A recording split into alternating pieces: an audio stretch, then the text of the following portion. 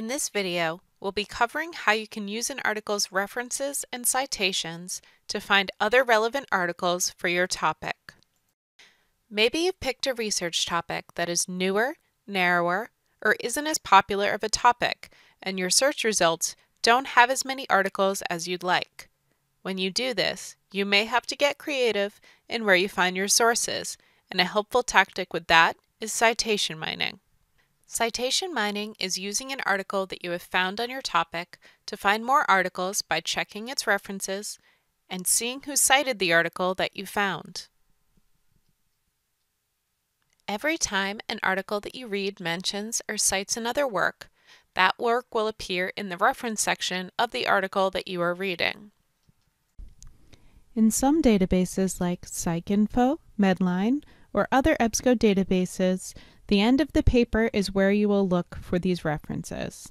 But some databases that you find will link you to it separately. For instance, on JSTOR, you can locate it with this book icon here.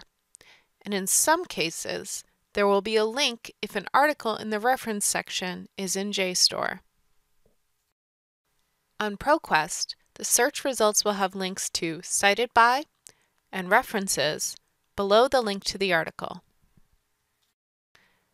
By selecting the link to References, you can see all the works this article has referenced.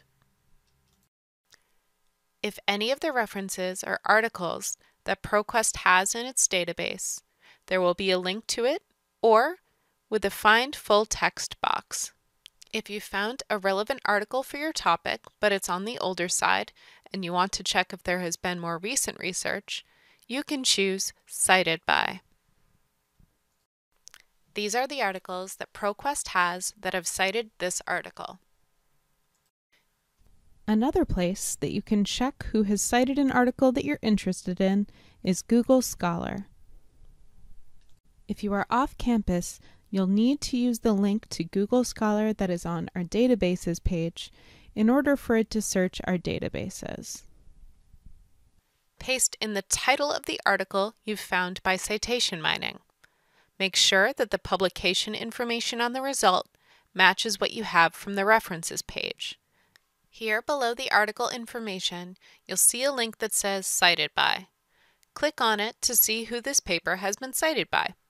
You can even do this for an article you've already found if you're curious to see who else has written more recently on its topic.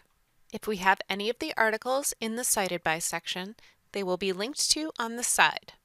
This is a way that you can take the articles that you have found and trace them backwards into their references and forwards into their citations.